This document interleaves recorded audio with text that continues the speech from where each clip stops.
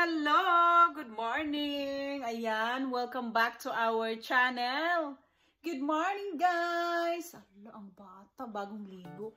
So, ayan guys, yung background natin. Dito tayo ngayon sa ating, anong tawag niyan? Hala, hindi ko nakalimutan ko na yung tawag nito. Dito tayo sa room ngayon. So, kasi mag-disassemble si Rene. Disassemble ba yan? Oo. So, tatanggalin natin yung crib na yan dito sa aming room. Oo, kasi si Mima ay, kailangan niyang mag-separate sa amin matulog. Kasi kami talaga ni Mima nagtatabi. Dito kami natulog sa sahig. Naghampas rami og ka ng carpet. Naghampas rami din Mima og ka ng comforter. So, ang papa niya, dito sa bed namin. Ayun yung bed namin. Si Mima andyan. Nag-watch siya ng tablet. So, ayan. Lagi na lang si Mr. alone matulog. Kaya, sabi ko sa kanya, ititrain na natin si Mima matulog mag-isa doon sa kabilang kwarto. Kasi si kuya niya, nag-iisa na siya sayang, mayroon siyang sariling kwarto. Mayroon siyang sariling room. Si Mima, mayroon din siya. So, kami ng asawa ko, mayroon din. So, ayan yung sabi ko. Kasi pagdating namin dito, binilhan ni ng asawa ko si Mima ng crib niya para mag-isa siya matulog. Diyan siya matulog. Kasi 1-year-old pa siya that time. So, ngayon, 2-year-old na siya. Next year, magti-3-year-old na siya. Kailangan siyang mag-practice o tulog na mag-isa. Kaya, ayan, sabi ko sa asawa ko, ngayon, December, maraming mga discount yan ba? Oo, mag-discount yan ang mga furnitures, mga bed. Kaya ang asawa ko bumili. Naghanap siya ng online. Bed. So, naka-discount talaga siya. Tamang-tama, oo. Sabi ko sa kanya, oo. Kasi meron ngayon mga discount. So, mag-order na tayo ng yung bed ni Mima. So, yan. Naka-discount talaga ang asawa ko. Ayan. So, discount tayo, guys. Malaking discount yung niya. So, ayan. I-disassemble ni Rini ngayon yan. Tatanggalin na natin yan. Hindi na yan ni Mima magagamit, guys. Ayan. Nandyan yung TV namin. Yung crib na yan, hindi na nila magagamit. Kaya, kailangan na natin tanggalin. Bibenta namin yan. So, tanggalin na natin. Magsisimula na tayo. Ito yung ating mga gamit. Tools natin para sa ating pagsasimula. So, mayroon itong may maliit na una. Ito. Nakaset talaga dito, guys. So, ayan. Tatanggalin na natin. Malapit ko kayo kasi hindi ko kayo makita. So, while ako ay nagluluto ako ng aking rice. Siyempre, hindi talaga si Rene magpagutong. Kahit marami hindi ako magpapagutong. So, yung mga talik-talik. Ang swerte ng mga bata ngayon. Kasi, pwede silang magpalit-palit ng mga bed. Kami noon talaga. Walang nila. Yung inigas namin. Huwag kang magalit. You ask mommy if you need help. Mag-watch ka ng Peppa Pig.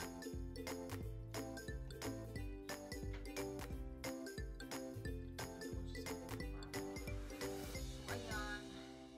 Ito yung ating gagawin ngayon. Mag-disassemble tayo.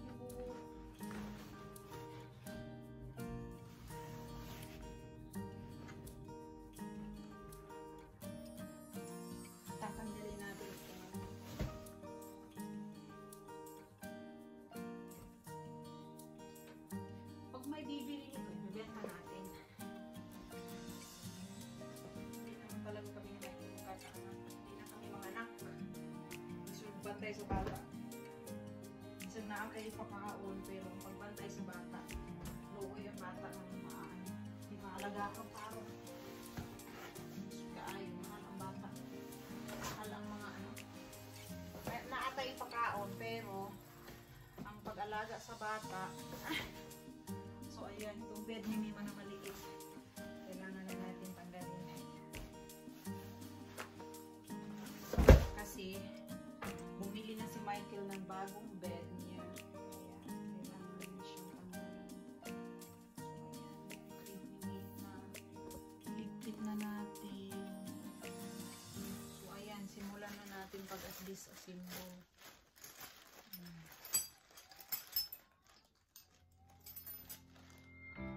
Ito ata yung pang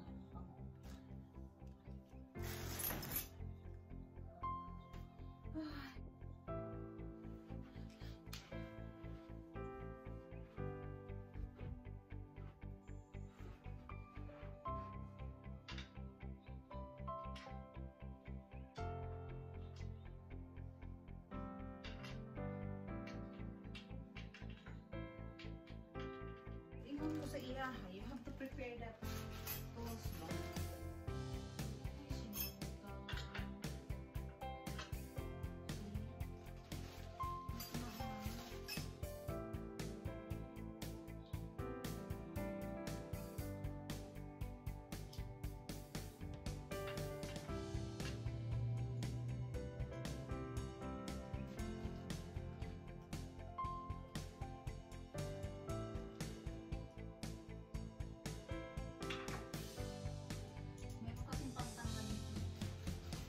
Sabi sa kanya, prepare mo kung saan mo nilagay. Hindi talaga nakinig siya.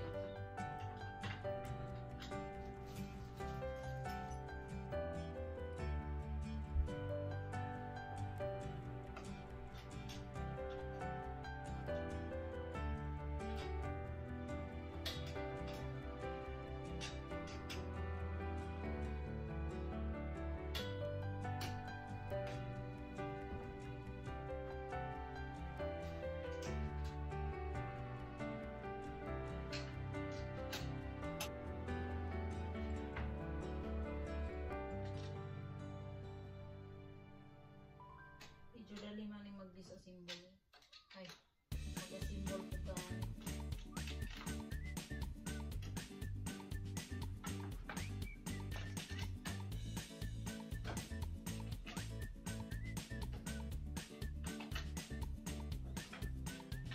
Tapos siya nilinin mo. Sige lang. Sige mo, magigutong na. Kailangan mo yung diet-diet.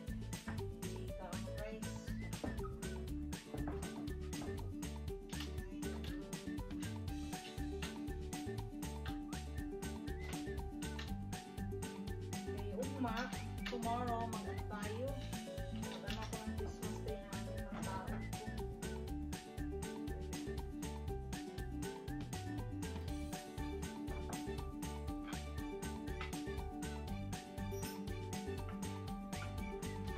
Magkano yung kabila.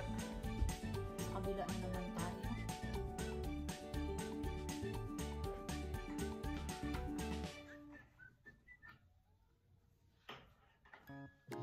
Pasok tayo dito, guys.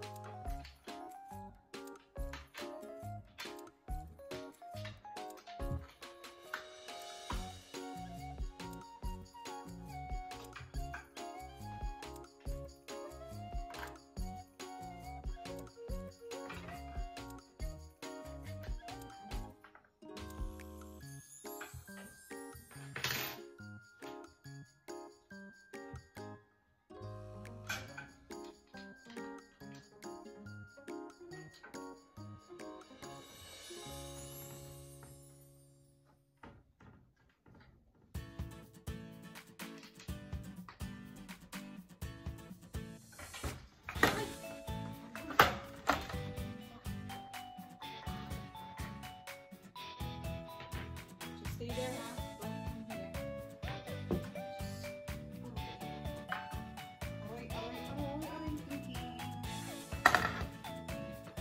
Si Papa ng ano, bumili si Daddy ng new bed. Yung malaking bed na talaga. Hindi ganyan. No, stay there. Look, the charger. Yeah, I know, it's broke. Bumili si Daddy ng new bed. Oh, you stay there.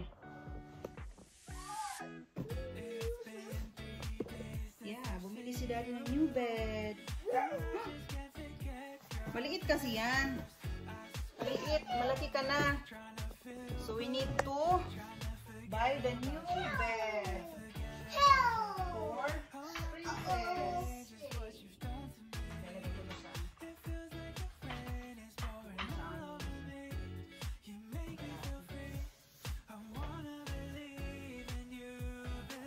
Watch ka lang ano mo, baby.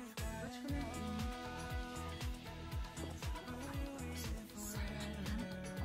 I-ano pa natin yan.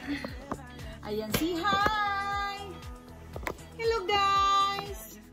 Puso ba? Hello, guys!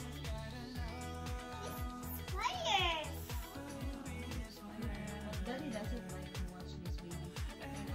Let's find the other. So, ayan, hello, guys! Thank you for watching! Ayan. Hindi pa tayo tapos. Ayan, bye-bye na, guys. Ayan, taas na itong video natin.